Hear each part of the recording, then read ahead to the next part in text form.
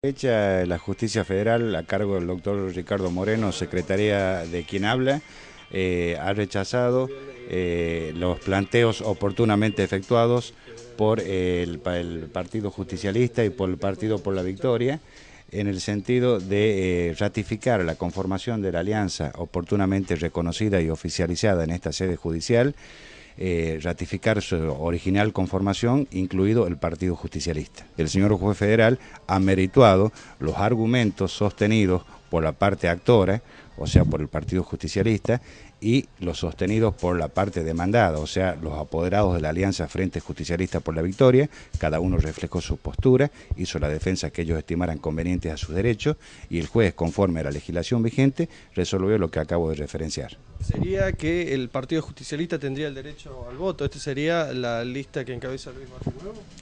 No, me parece que no, o no fui claro o no hemos entendido. Hubo dos planteos. El Partido Justicialista, por un lado, y el Partido de la Victoria solicitaron y renunciaron a integrar a la Alianza Frente Justicialista por la Victoria.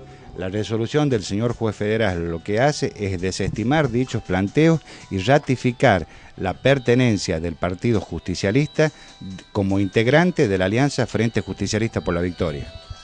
O sea, lo que queda es la oficialización, digamos, ya en este caso, que es lo que está restando, y ustedes avanzarían sobre este tema ahora. La resolución ha sido firmada en las primeras horas del día de la fecha y ha sido notificada las partes previamente a dar a conocer a la prensa.